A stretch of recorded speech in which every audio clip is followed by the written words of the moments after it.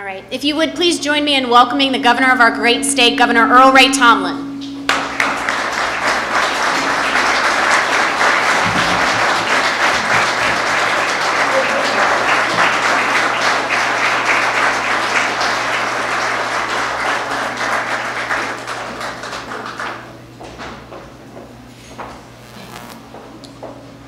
Well, good morning, everyone. I want to, first of all, get back for the mic a little bit, but thank all of you for being here today as we take time to highlight our state's network of hospitals. I'd also like to take a moment to recognize Joe Lagnaughton, who is over here, and President of the West Virginia Hospital Association, and David Darden, CEO of Raleigh General Hospital. We're pleased to have both of you here today, and all you healthcare leaders from across the state who have traveled to join us today. So thanks to all of you for your continued efforts to provide West Virginians with access to quality health care. Since becoming your governor, I've worked hard to improve the lives of West Virginians and communities across the state, and I continue to make the fight against substance abuse one of my top priorities. Substance abuse is one of the greatest struggles our state has ever faced, and it is destroying the lives of way too many of our family members, our friends, and neighbors. In 2011, I established my advisory council on substance abuse to find more local options to combat substance abuse battles in all parts of our state. We have updated our prescription drug monitoring program, cracked down on the sale of drugs used to make meth, and put an end to doctor shopping. We've invested more than $39 million in state funding to expand local community-based treatment and recovery services in areas across our state. Last year, I signed into law landmark legislation that provides families and first responders with access to a life-saving drug, reducing the number of overdose fatalities. In 2015, first responders administered more than 3,000 doses of Narcan, giving those struggling with an opioid addiction the opportunity to get help. Last September, we launched the state's first 24-hour substance abuse call hotline. It's 844-HELP-4WV to connect those struggling with drug abuse to get the treatment they need to find help and hope and begin the road to recovery. We've also launched a new brochure in support of the call line that highlights 150 treatment options across West Virginia, where people can get the help here at home with the support of their families and communities. It lists all the services available throughout the state, and hopefully many of you have seen this and have been able to use it in your work. This brochure is available online and at all of our courthouses, schools, churches, DHHR offices, and libraries in all 55 counties. And with the help of the West Virginia Hospital Association, they are now available in hospitals across the state, providing West Virginians with access to additional resources to those seeking recovery services. Your hospitals have also made it a top priority to establish responsible prescription practices for opioid medications by implementing new guidelines in emergency departments across the state. These new standards ensure West Virginia residents have access to the pain medication they need, but not at the expense of irresponsible prescription practices. These new standards and your commitment to helping us in this fight will make a difference and will save lives in West Virginia. I truly do appreciate you taking this important action. But while we've made significant progress over the years, there's still a lot of work to be done, which is why I have introduced two new pieces of legislation to build on these successes. During my State of the State address, I proposed a bill to establish licensing requirements for medication assistance treatment facilities that prescribe Suboxone and Methadone. Research shows that these two supplements alone do not support long-term recovery. This legislation promotes a comprehensive approach to treatment that requires counseling and behavioral therapies to be used in addition to these medications to give those seeking help the support they need to begin the recovery process.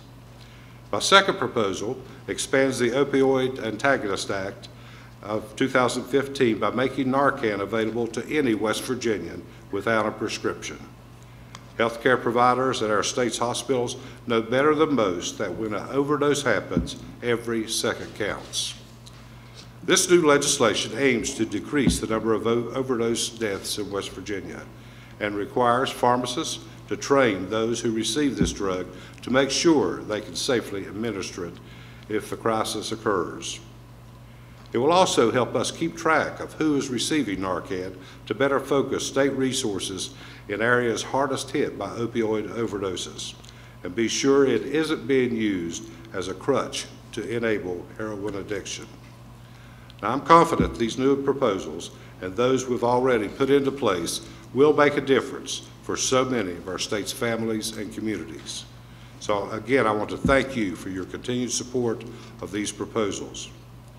Now, as we recognize Hospital Day, it is important that we also recognize the thousands of physicians, nurses, technicians, administrators, and our dedicated volunteers who make up our healthcare community. While we can bring about change through new legislation and policy decisions, those of you who are on the front lines are the ones who are truly making a difference in our communities. Our state's hospitals also play a large role in ensuring the economic stability of our communities around the state. Hospitals in West Virginia employ more than 46,000 hardworking West Virginians, supporting 1 in every 9 jobs. In addition, hospitals contribute more than $9 billion to our state's economy each year. As leaders in West Virginia's healthcare industry, you touch the lives of patients, families, and members of our local communities each and every day. I know the healthcare environment of today presents a number of challenges, but we will continue to work together to ensure West Virginia is a leader in healthcare now and for years to come. At this time, I'd like to invite David Darden, President and CEO of Raleigh General, to the podium to say a few words. David.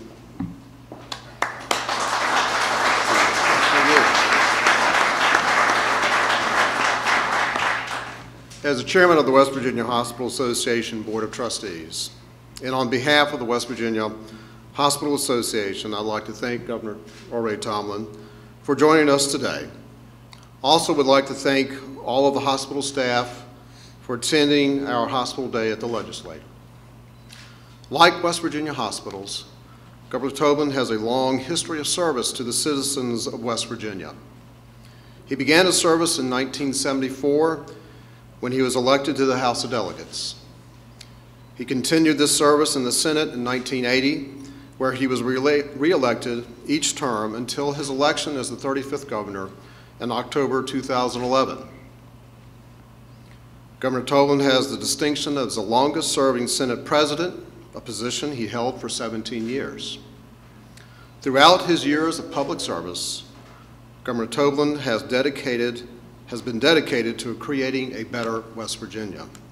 Again, a similar trait for West Virginia hospitals and staff in our efforts to create a healthier West Virginia. I would now like to ask Governor of West Virginia, Earl Ray Tomblin, to deliver the hospital proclamation. I understand that this is your last opportunity to do so, and we want to thank you for your years of dedication and cooperation, and we stand ready to work with you through this session to continue to improve our environment for our patients and communities. Thank you. I appreciate it.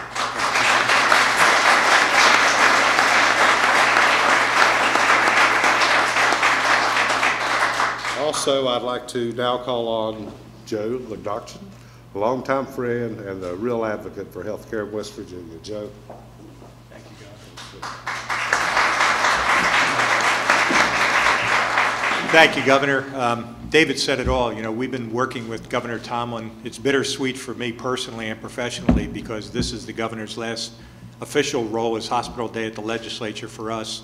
But we really commend him for his support of the hospitals, for his partnership with our hospitals, like the substance abuse issues. And Governor, we just continue to respect and admire the service that you provided to the state and to your commitment to our hospitals, the services that your wife continues to provide in the education.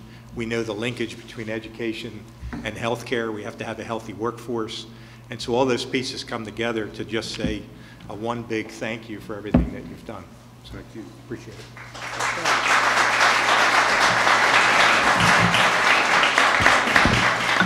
Now, gentlemen, if you'll join me in front of the podium, I'd like to present the proclamation naming February 4th, 2016 as Hospital Day in the state of West Virginia.